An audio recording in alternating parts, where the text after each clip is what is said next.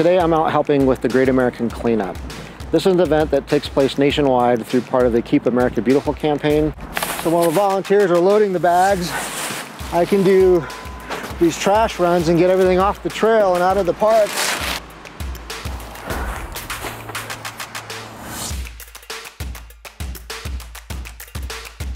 Today we're out here with Team USA Swimming. We pick up just basic windblown trash or other litter we'd find in our public spaces, at our parks, our trails, our open space, to prevent that from entering our waterways. We want to keep, the veins of our city, the waterways, clean and healthy.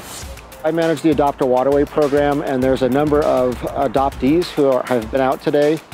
Through the Adopt a Waterway program, last year we had 82 events. We had 2,700 volunteers participate throughout the year, and we picked up over 70,000 pounds of trash.